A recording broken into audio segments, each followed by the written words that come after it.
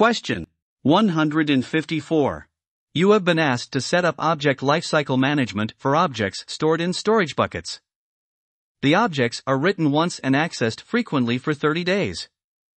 After 30 days, the objects are not read again unless there is a special need. The objects should be kept for 3 years, and you need to minimize cost. What should you do? A. Set up a policy that uses Nearline storage for 30 days and then moves to archive storage for 3 years. B. Set up a policy that uses standard storage for 30 days and then moves to archive storage for 3 years.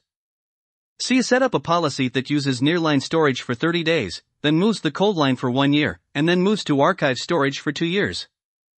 D. Set up a policy that uses standard storage for 30 days, then moves to Coldline for 1 year, and then moves to archive storage for 2 years. Now take 10 seconds to think about the answer.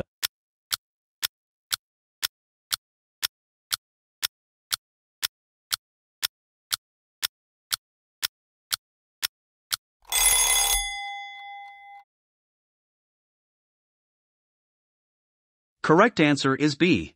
The key to understand the requirement is, the objects are written once and accessed frequently for 30 days. Standard storage. Standard storage is best for data that is frequently accessed, hot data, and or stored for only brief periods of time. Archive storage.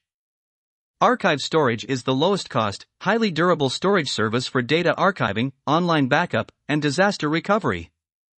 Unlike the coldest storage services offered by other cloud providers, your data is available within milliseconds, not hours or days.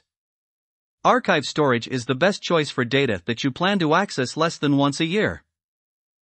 You have been asked to set up Object Lifecycle